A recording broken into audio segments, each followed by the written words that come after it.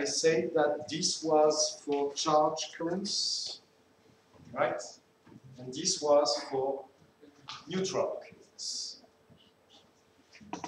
So this is only charged, and that right-handed part, that left-handed part, and this diagonal part of the matrix will be neutral currents. So we can see from this equation that it will be much more complicated to deal with the neutral currents than with the charge. So my first proposal would be we just focus on the charge ones and try to see whether we get the V minus A theory we were so happy with confronting with the predictions. So what am I doing on this slide? Just writing, instead of the W1 plus R plus or minus I W2, just one W plus and one W minus. Which means, coming back to the previous stuff, that we will deal with a current in between two spinors driven by a vectorial field, which will be either W plus or W minus. You with me? And that's quite straightforward to, instead of building G1 and G2, to build the sum and the difference of G1 and G2, the currents, W plus, W minus. And you find back, if you do this calculation, the ladder operators. You find back the Pauli matrices, sigma 1 plus or minus I sigma 2, which is just increasing of 1 unit of isospin or decreasing 1 unit of isospin. Yeah? So my current is can be written this way. Psi bar L, mu bar L EL, psi L on this side, and you just get sigma plus on top of this, gamma mu sigma. Okay, this is our straightforward derivation from first principles of SU2 left invariance.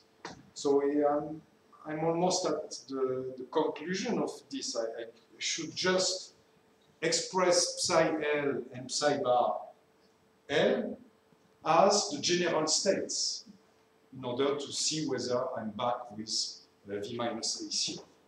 So let's do this. That's psi L.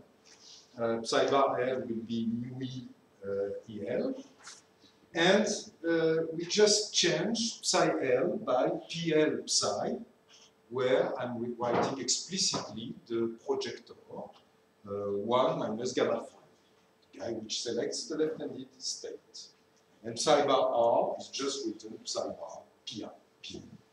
If I'm injecting that into this current, I'm finding back this. And this is exactly what I was wishing for.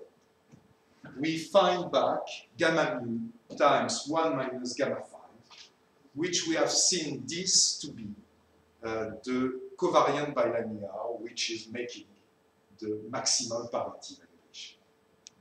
So we have just completed our task. So we find back the thing that we already derived, but from first principles.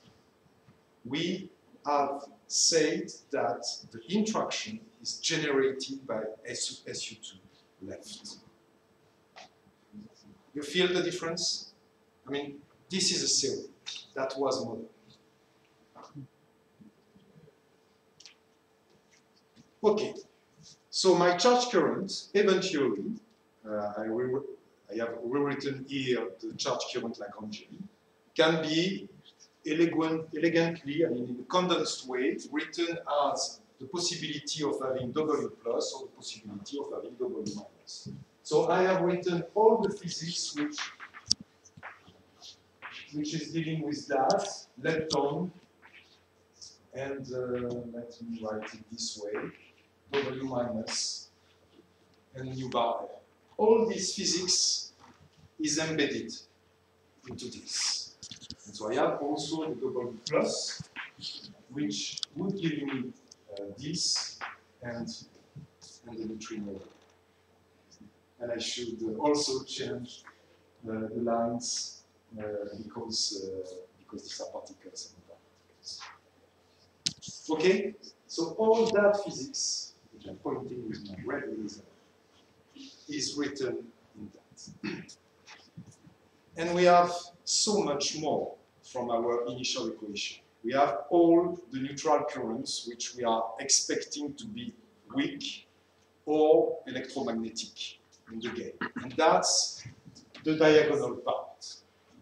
So this is much more cumbersome to deal with that. Maybe we would need, I don't know, 2 or 3 hours in order to come to the final equation and that you'll be convinced seriously that we are doing right. I see that my typo is still there. Huh? And for the diagonal part, let me try maybe to comment on the equation, not taking it and bringing it till the end, but to comment on it. We have left-handed and right-handed currents. So that is good, because QED is dealing democratically with left-handed and right-handed. And neutral currents for weak interaction is also doing the same. And we have a specific pure left-handed guy, which is W3. So then it could be extremely tempting that we say, this W3, that's the Z boson. Why not? It comes from SU2.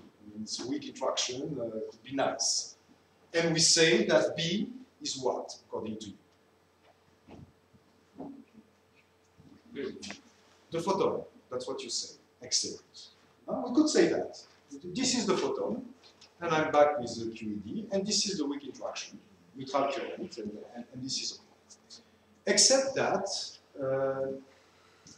a priori, that would mean I'm making a choice, and I know this choice is wrong because neutral currents are maybe not dealing democratically between right-handed and left-handed, but dealing with both. And as such, I will have to make a trade around there, not losing generality in my theory writing. So we start from this Lagrangian density. We are rewriting it, and okay, if ever you are taking lecture notes, this should read GR. That is wrong. This is GR. And we go one step further. So W3 and B mu, they must be related to the photon of QED and the Z boson of the weak interaction. So what is the most general way to build up those guys? This is by having a rotation of my gauge fields. So W3 is not the Z, B mu is not the photon. Instead, the Z is a combination of W3 and B mu. And the photon is also a combination of B mu and W3. Okay? So I'm totally generic. And as you might have guessed, I have introduced a new constant, a new free parameter of the nature, which is this theta double. And so the theory will not tell me anything on that guy. I will have to measure it experimentally in order to go further in my predictions. So let me use that statement to say that the standard model, it's not about theory only. It's an experimental theoretical effort. You have 3 parameters that have to be measured in order to make a prediction. And so the only way to say something meaningful scientifically is to have consistency checks of the theory. And this is what I will try to show in the very conclusion of this slide. But I would like you to keep in mind that I mean, a theory without experiment would not yield to any scientific statements in that region. Okay, so we have to do some math there. That is my linear combinations of the W3 and P mu states. I'm taking back from my Lagrangian density for the neutral current, and I work the mass for this. Yeah, maybe 10 quarter, in front of a quarter. And you have seen maybe that I tried to factorize everything in terms of Z and A fields, such that we can discuss the couplings. So, yeah, let me advertise that this is maybe half an hour effort. You start from this, and this is half an hour effort to reach around there. And what do we do with this? We go back to the experimental constraints. What do we want? We want that the neutrinos, which do not have any electric charge, do not couple to the photon. So what does it mean in my equation? The photon is here. The only possibility I have is to make this quantity 0. Second, electromagnetism, I know that it does not care about the left-handed or the right-handed. Left-right is a fantastic symmetry for electromagnetism. So I want the right-handed and the left-handed to be democratically defined. Means what is for L should also work for R. GR, this time I've corrected this. GR cosine theta W must be equal to the left-handed counterpart. Okay? Second equation. And eventually, I want electromagnetism. So the coupling constant of the electromagnetic interaction must be the electric charge. Let's play the math. So first, second, third conditions, they are written over there, and I can provide this interesting synthesis. So let's read the equation. That is the coupling constant of the weak interaction introduced in the previous lecture. That is my weak angle, mixing angle, which relates the gauge fields W3 and A and B to the physical field, the Z and the photon. And this is the electromagnetic coupling constant, the alpha. And you know the electric charge is a way to say that we like to have non-dimensioned quantities as coupling constants. And so we made so much here. That's the electroweak unification. Why? We have removed one coupling constant. We have related the electromagnetic constant to the weak coupling constants. And yet, the price that we are paying is that we have a new quantity. So that's why this is not the unification as you wanted it in several of your questions. The standard model is not actually unifying weak and electromagnetism, but it's related to the coupling constant. And then you have to ask the experimentalist to do the measurement of the theta W in order to relate quantitatively those quantities. So let me stress anyway, even if I'm taking this word of caution, that this is an amazing achievement already. You can relate in the same framework two interactions which seem to be different a priori. The other thing, so my concluding sentence on this is a first step towards unification. It's not unification. The second thing, which is great, I believe, is that the photon appears naturally. We have the photon in the game from first principles. And the Z couplings, they are also defined. Means that as soon as you get theta W, you can quantitatively predict a certain number of observables that you can find back. And maybe the first prediction is that there must be a Z out of this theory. And that was found at CERN in 1984. So in the series of slides you will get eventually, I'm going through the computations of the different quantities. I propose that we just don't do this here, but you have the material in order to do it by yourself if you do wish it. Okay? But I'm sparing you for tonight.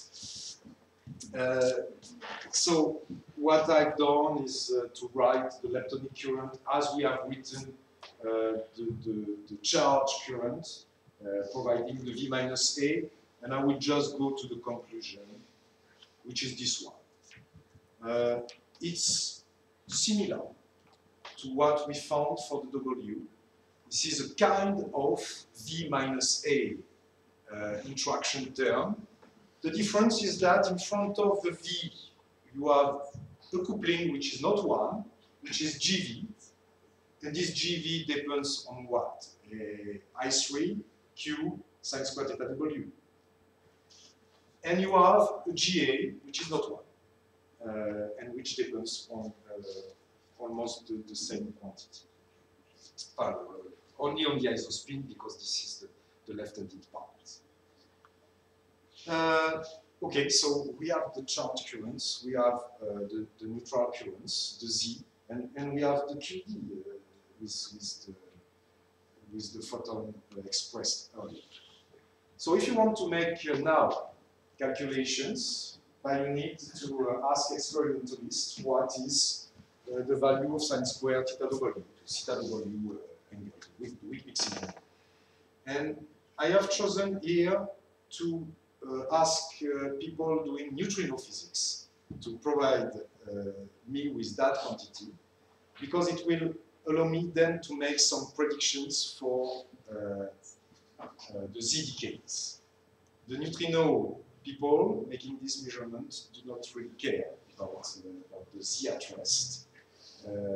And so I can pick safely that value and make some predictions. So you have here the calculations of all the quantum numbers and couplings for the elementary fermions.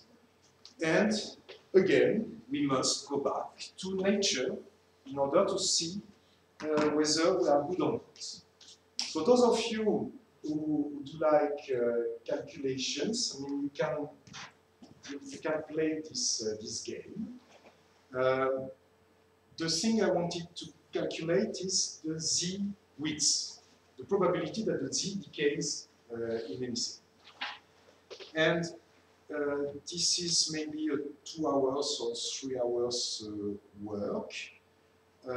You just need the polarization vectors of the Z, and you need the specific matrix elements for the left-handed and right-handed couplings. So let's go to the bottom line. This is the very simple expression one gets. So this is something I do like when we are making those calculations. It takes 5 blackboards. You have initially matrix elements which are the size equivalent to the blackboard, right? And at the end, it's as simple as this. After 3 hours of coding. So what do we have in that expression? GZ is nothing else than GW, but mitigated by the cosine theta W. So it's just the convenience of notation. Okay? What else? The mass of the Z, yes, that's a parameter of the game. 48 pi, this has to come from both phase space and calculations of the coupling constants. And this is as simple as GV squared plus GA squared. Boom. We calculated all those, right? And we asked the neutrino physics to provide cosine theta W. And we have the mass of the Z, so we can go with calculations. You can go with calculation. I made them. And the prediction is 2.5 G for the total mass. Okay, and I'm feeding all the elementary leptons for the Z into FF bar, and the width is 2.5 G. And this is the moment we should be extraordinarily happy. That is what was measured at lab. You feel how good it is?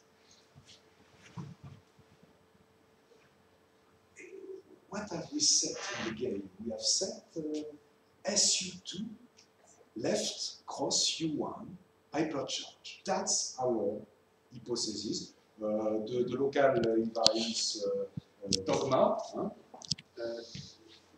But come on, we find back the V minus A theory, and we get the neutral currents just great. The photon, QED, we know that it's correct up to so many orders that the experiment cannot challenge the theory. And for the neutral current, we get it right as well. So this could be the end of the lecture, but it's not completely, so I'm making a summary. I define the first family as this vector. I have a left-handed neutrino, a left-handed electron, well, a right-handed neutrino, I already did that here, a right-handed electron. We have just introduced the charge matrix, and the isospin matrix, and eventually the global Lagrangian density is written like that. This is our standard model. We can generalize that to the quarks family, and as we did for the photon, for the QED, we can add up the kinetic terms. Remember this F mu nu guy. So it's not exactly the same here, because instead of the nice equation of the abelian group, which you have there, which is totally invariant,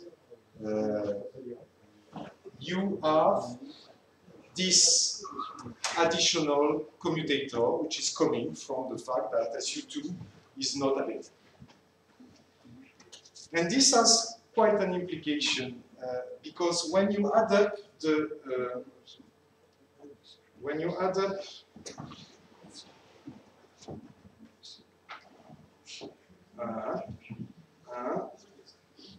okay, so I have not added up anywhere. Yes, here, sorry. When you add up this term, you see that you will have the multiplication of one W by another W by another W. So you have photon W plus W minus, which is possible. You have Z into W plus W minus, which is possible. Oh, I have a prediction. I have the prediction that Z into Z, it's not authorized in my theory. I cannot make 3 times the Z there, or the photon. I like this kind of prediction. This cannot exist in the nature if the standard model is the correct thing. At LEP, we have the energy to look at that. Well, the problem is that you can never say yes in science, but you can't say no. So within the precision that we eventually get, we have not seen any couplings like that. On the contrary, this guy, I have to minus, I have to this way, This guy, as soon as we add the energy, it was the dominant one. And according to the couplings that you can define. Okay, so the non-abelian nature of the fundamental symmetries at the origin of the electroweak interaction, they seem to be met in the nature. So we have all good so far. Then I promised at the beginning to do something with QCD, and I propose that we don't. And let me be provocative for 30 seconds. This is called aparté on quantum chromodynamics, so I'm saying a few things on that. So the group is SU3 color now, so it has 8 generators, there will be 8 gluons, but morally there is nothing much change with respect to the SU2 as far as the autocouplings are concerned. I will not write the Lagrangian on the board, but I could. I will count the number of free parameters. What is QCD providing? 1. So, actually 2. There is a very strange thing which often we are putting under the carpet. So that's a French expression, if it's not in English. Put the dust under the carpet. There is another one which is called the strong CP phase. QCD has everything to make a very strong matter-antimatter asymmetry, and it seems that it doesn't. And this parameter is set by experiment as 10 to the minus 10, which means that we are left only with one parameter. One parameter and one prediction. How this guy is running with energy. We discussed that with Marie lecture. And look, I mean, that is my prediction. These are the experimental points. That's finished. This works. So that's my way of treating the QCD. It's not a fair one, because it's a beautiful theory, but for the time being, let's admit that. So it works. QCD is the theory of strong interaction. And I'm just adding to my standard model that guy. SU3 color times SU2 left times U1 alpha charge. And this is what people are usually saying, the standard one. Okay?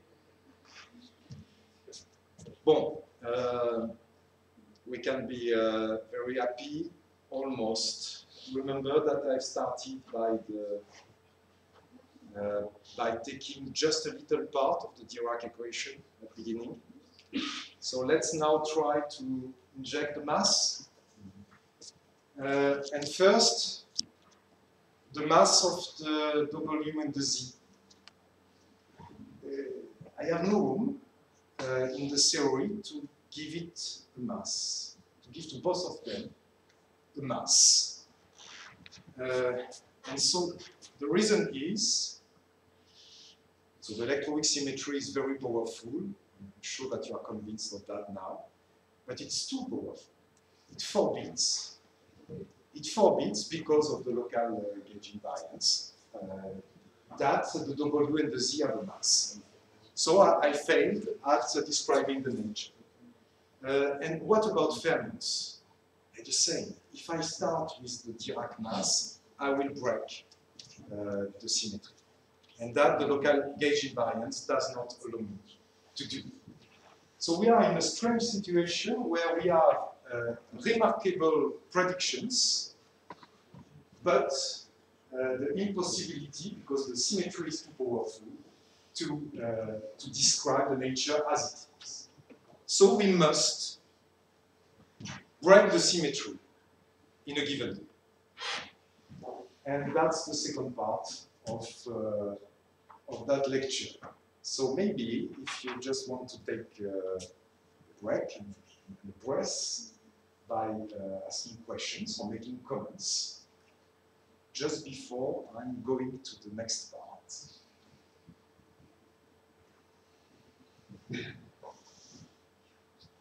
So you felt cheered up by the fact that all our predictions were fantastic and so disappointing that it doesn't. Yes, so let me go there. How much time? Maybe you could tell me how much time we have. Half an hour? Okay. So there is a solution. There is a solution to that problem, and this is called the spontaneous symmetry breaking. This is due to three theoreticians working independently. Well, Higgs was working on statistical physics, and Brott and Englert were maybe particle physicists, and they were working together. So this guy is an American, and he went to Belgium in order to work with his friend Englert. And Higgs is a Scottish guy. And this will allow us to answer those two questions: how mass comes to intermediate bosons, and how mass comes to elementary fermions. You feel that the problem is the mass. We cannot account for the mass of the W to Z. We cannot account for the mass of the fermions.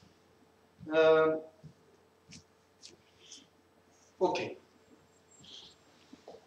So let's start by what is a spontaneous symmetry breaking.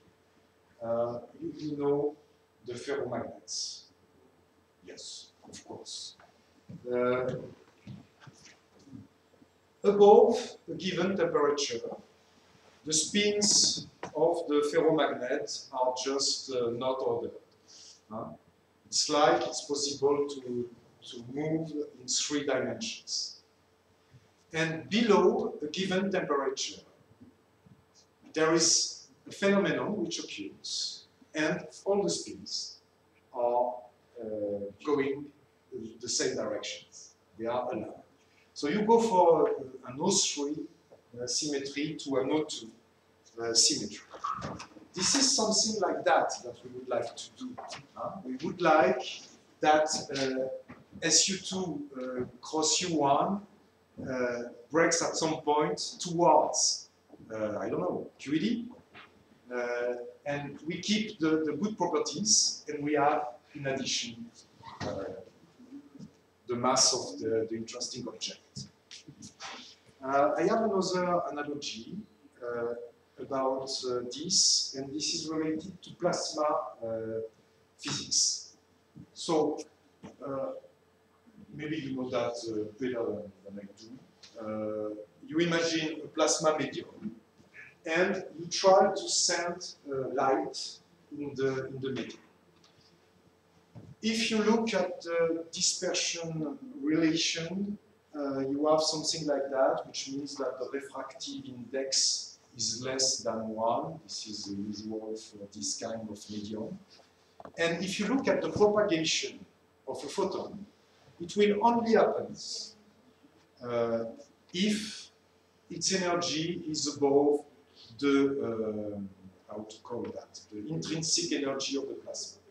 And in equations that give this expression.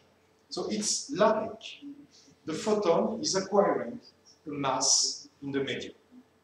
And again, that's something we'd like to do for our theory. We would like to fill the vacuum with something, and that this something interacts with the particles such that the mass occurs. Like the medium of my plasma is giving a mass to my photon. In that case, it's not a real mass. It's equivalent to this. Okay, so let's do it. Let's do it. I have to fill the vacuum by something. And I will start by the simple thing I can inject in the nature, and this is a scalar, a particle which has no spin. And I'm making another hypothesis compliant with quantum field theory. This is called phi-4 potential. I'm introducing a phi field, and this the potential of that field is given by this equation. And so maybe I will do it on the blackboard. That way you will correct my mistakes and maybe follow in an easier way what we want to do.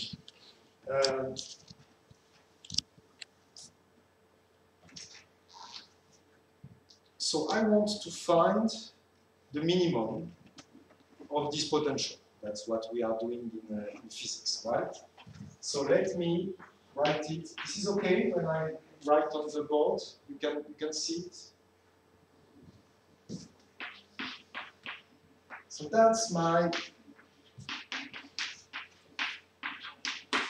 potential. And I want to find the minimum. I make the derivation of it. I'm not used to this kind of truck, and I'm just destroying it very fast. So in 30 seconds, I'm writing with my finger. And so if I do like that, what will I get? I will get 2 times mu squared 5 plus 4 times 6. 4 times what? Lambda 5 3.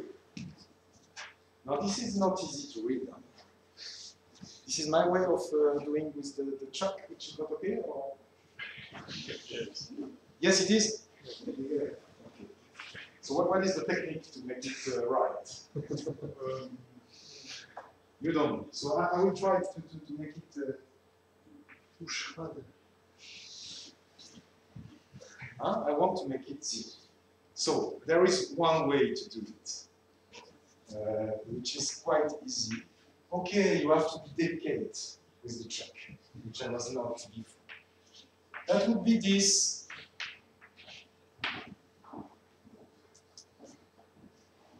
Bon, that's interesting. It's trivial. The parameters then have this meaning in terms of sign. The field will acquire a mass which is mu square, and I have not answered anything. Okay, so that solution is well, it's one solution, but it does not bring anything. I would like that something is wrong. And the other solution is what? The other solution is that phi square is equal to minus mu square divided by 2 lambda. Am I correct? Yes. Yes. So that is, in terms of shape of the potential, that is not trivial at all. This is this guy, a Mexican hat. You see the Mexican hat? You have the minimum, which is all around here. Okay? So let's make some notations consistent with what is written that I am able to derive from this that the field at minimum is V over square root of 2. And that means that my quantity V is nothing else than minus mu square over lambda. Yes? And that's my minimum. You think that I'm out of battery? Yes? No. No. Well, let me check if I'm not out of battery in a way.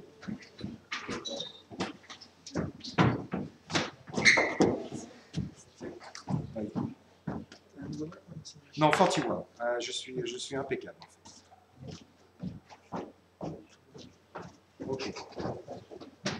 So, very bizarre solution, but extraordinarily powerful for what we want to do, because here any value is possible, except that the nature has to choose one. And this is the game we will play. We choose one value and we expand around this value, as we usually do in physics. Okay? So, if I rewrite my potential, this guy here, knowing what I know for the minimum, I will have some conclusions. So let me do it on the blackboard. And you will have to help me for the calculation.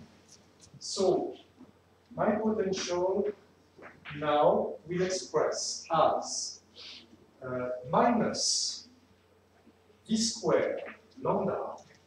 This is mu square. Agreed? And I have to bring phi as I've just done here. So it will be v plus, let me call it h, and divide by square root of 2, which means divide by 2. Okay? And I have here phi squared. And the other quantity is that. So in that case, my square root of 2 becomes a factor 4. And I have 4 around here. Maybe I should not have started the calculation on the blackboard, but I'm committed to it right now, so let's play the game. So this one will give me lambda v square plus 2hv plus h squared, plus something which will be 1/4 of lambda v4 plus 4 times v3 h plus 6 times v2 h2 plus 4 times v h3 plus h4.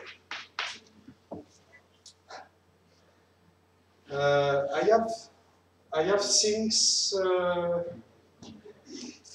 which I can simplify, right? Because for this guy, I have minus lambda v3h. v3h lambda.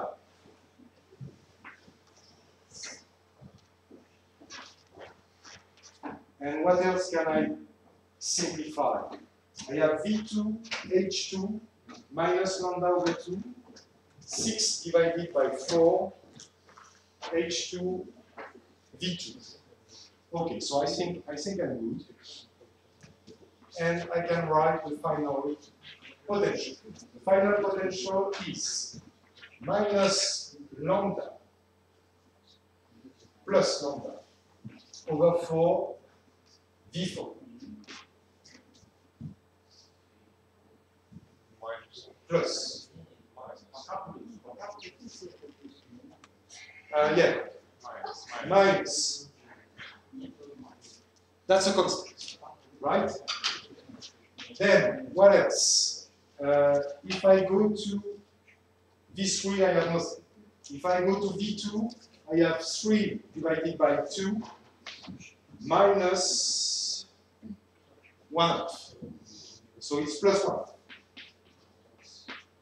Lambda V2 H2. We're good? Then we go to H3. H3 just appears here. So I have lambda V H3. And eventually, I have 1/4 of lambda H3. Am I okay? Why you don't have? No, not 1/2. But one. 1. Here? Yeah. 3 3/2 minus 1/2, yes, it makes 1. Are we good this time? Yeah. So I'm removing the above line. And let's do physics.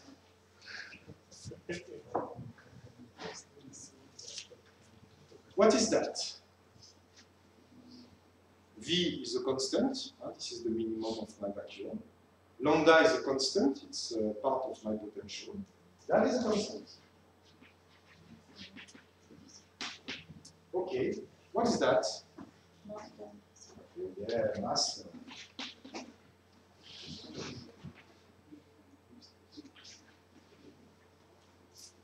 Master. So I'm not yet at SU2 cross U1, but we have an element of the answer to the question of Alexander yesterday. Who is giving the mass of the scalar? Well, the shape of the potential. The shape of the potential is giving the mass. It will be a free parameter of the theory, but it's there. Okay? What is that? Interaction term. Let me write it this way. So this boson, the expansion of this guy, makes a trilinear coupling, and trilinear coupling which is proportional to lambda v. So if ever you measure that coupling, you know the shape of the potential. And that will make, if ever we have the machine for that, maybe a kind of final test of the Standart model. And that is also an interaction term.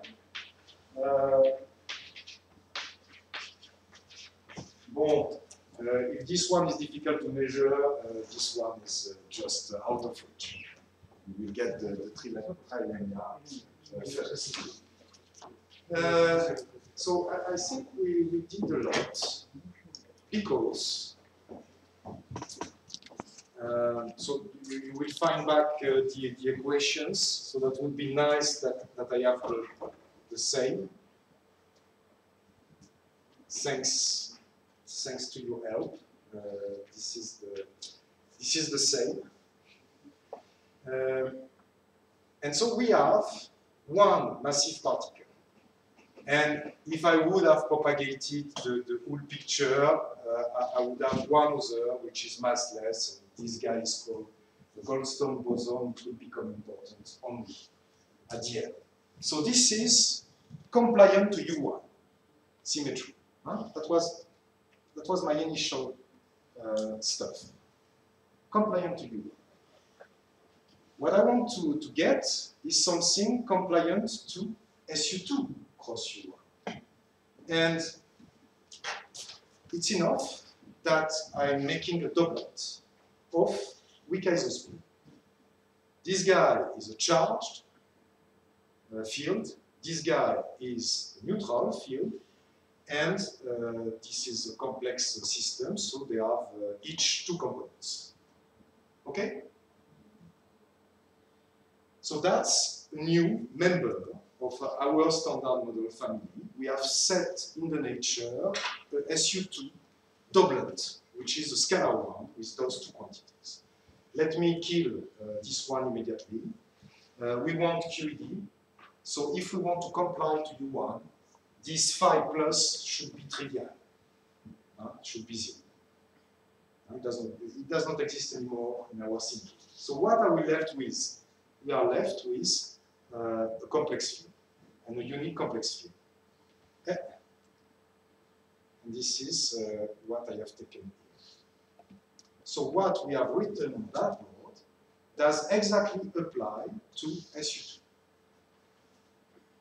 The only thing which will be different, now that you know about the kinetic terms in non-abelian theory, which are never only kinetic terms, is that there will be some further interactions around them. So, so far so good. So what do? We come back to the local invariance dogma, by applying this to the field, the scalar field that we have introduced. We find back the things that we have proven already. And we are expanding. This is SU2. So the expansion is just a bit more complicated with the presence of a scalar product of three angles and the Pauli matrices. But Monteil and Englert have made a choice to set those three at 0. So that is not a trick. I mean, it just means that the initial 4 degrees of freedom that you have there are 3 which will be used in your derivation of the Lagrangian. Okay, there's 3 degrees of freedom which are available for you.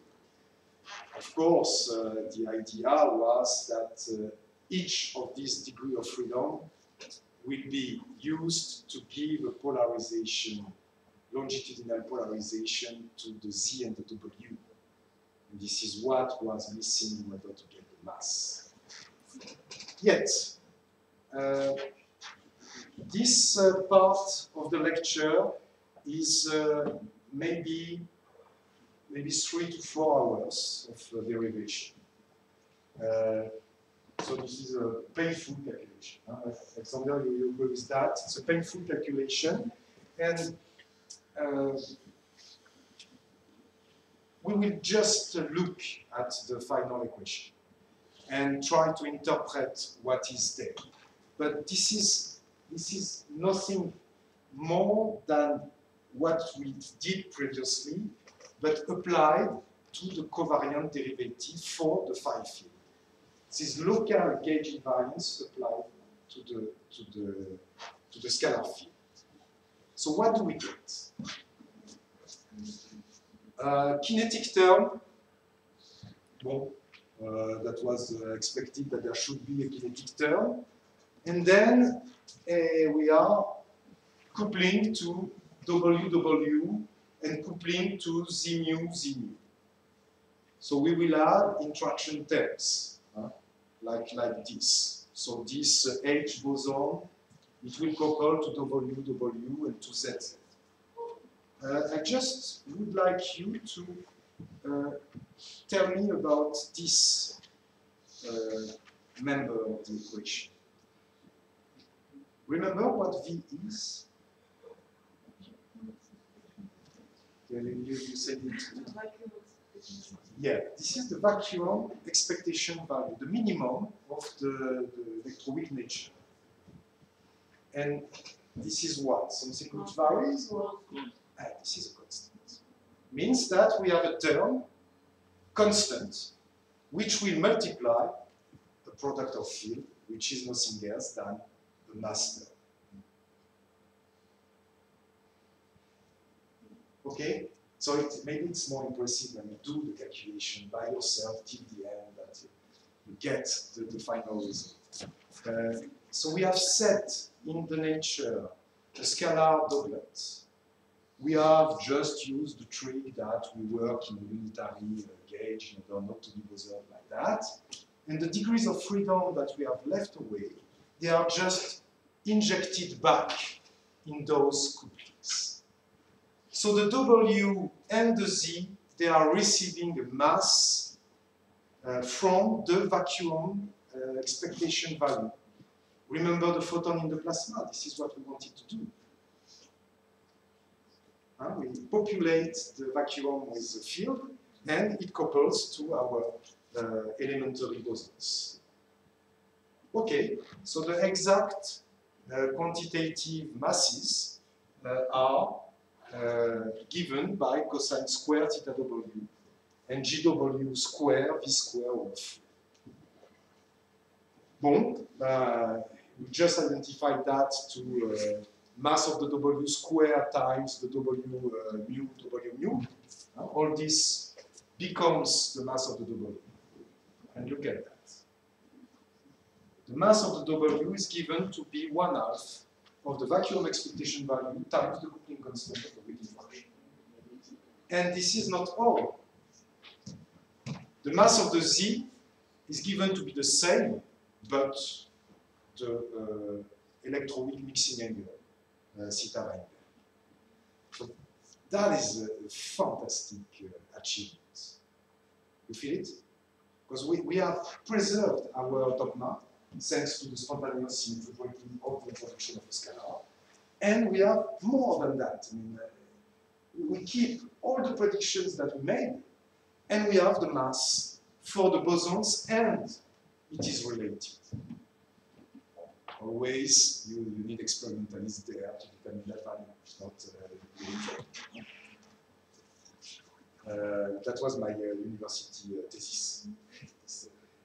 This so, we have mass now for the gauge bosons, and they are related, but we have much. Yes, I should go to the conclusions. You would allow me what? 5 minutes? Yes, it's okay. Yeah, what is great is that we do not have any mass term for the photon. So we kept that virtue as well. We have couplings of the gauge bosons with the fluctuations of the vacuum. So these are the trilinear and quadrilinear gauge couplings WH. And what we have written here is just standing in the standard. The potential part of the Lagrangian brings you the mass of the Higgs and brings you the self-couplings of the Higgs boson. So this is written in diagrams. What we were able to predict here is that Higgs into ZZ, the coupling is proportional to the mass of the Z to the square divided by the vacuum expectation value. Nice. You can make computations with that. And you get all of these through both the kinetic terms of the Lagrangian and the potential of the Lagrangian. Let me make just a numerics aparté in that. V square is directly related to G Fermi. So this is a free parameter of the theory. But this is something you can get from low energy physics. The lifetime of the muon is giving you the vacuum expectation value. Nice. And the value of it is 246 G. So we are speaking about the vacuum. The vacuum expectation value is 246 G. 246 times the mass of the photon. Okay, so I just predicted the mass of the Z, the coupling of the coupling here of the X to the Z. And so if I have enough energy to produce Higgs boson, and I look at how they do decay to ZZ, because that's the trilinear coupling, I can predict everything. I can predict this red stuff. So here you find from CMS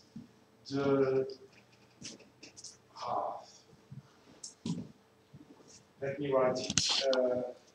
So you don't know what here, but what you are sure of is that you get U plus, U minus, and the other Z goes to whatever, U plus, U minus.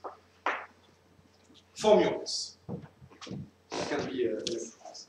I can calculate that coupling now, and I can tell how much I'm waiting for them at the LHC.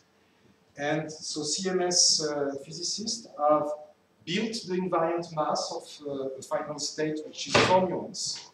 So you find back standard model stuff, background stuff. This is perfectly described. Maxime Titov showed you a blind region there. You open the box, and you see that, well, you have events in a region where no other standard model process is contributing, and furthermore, the amplitude is correctly described. So, all what we did in that part seems to be met in the nature. So that is about the potential, telling you that, well, this is the only way to access lambda, but you will need a machine to measure that. I'm working on this kind of stuff, 100 kilometer ring in the Geneva area for 100 TeV proton collider. That would be the way to make this kind of physics. And I will totally skip the part which gives the mass to the fermions. Because that's not consistent, but you have it in the slides. We can also give the mass to the fermions with the Higgs mechanism. The only thing is that, contrarily to the W and Z bosons, the masses are not predicted. So these are free parameters, obviously, as the mass of the Higgs is. And so that brings me to the conclusion. So I hope to have convinced you that from first principle we were able to deal with both electromagnetism, weak neutral currents, charge currents, meeting all the predictions that we could do, that by introducing a scalar sector, we were able to spontaneously break the symmetry and then make the completion of the theory by giving masses to fermions and bosons, and that there was a counterpart to that. A scalar field must exist in the nature. And it seems that we have a candidate for this in the nature, and I believe I will do a further lecture on the Higgs tomorrow. So maybe let me just conclude with this outlook of 40 years of science at CERN, which is a bit the history of the Standard model to some extent. Maybe it started with the observation of the neutral currents from the experimental point of view. It was in 1973 in the Gargamel experiments. Then the Z and the W were discovered. Achille showed you that plot. Then in the 90s, with the 20 millions of Z bosons, the Standard model became a theory. It was modeled before. And after the LEP measurements, it became, I guess, a theory. And it was we were able to predict what should be the mass of the Higgs. Predict also what should be the mass of the top. And the American people of Tevatron have measured that mass. And eventually, so that prediction is met at the LHC, it seems. We are a candidate for being the scalar, fundamental scalar, which is required in the model. Very last slide. The axiomatic that we have met, I think, is beautiful. I hope I have convinced you of that, both the local gauge invariance and the spontaneous symmetry breaking. And you have here the complete Standard model. So if you buy a CERN sweatshirt, you will find a simplified Lagrangian. You can write it fairly this way. But in real, there are at least that number of processes. So this is complicated, but it looks very nice. Maybe we will discuss that a bit tomorrow. I would not drive into your minds the fact that this science is over, because there are outstanding questions which are unanswered by the Standard model. And the first one is why we are here. The Standard model is telling that we shouldn't. So we must continue the process. Thanks for your attention. Thank you very much.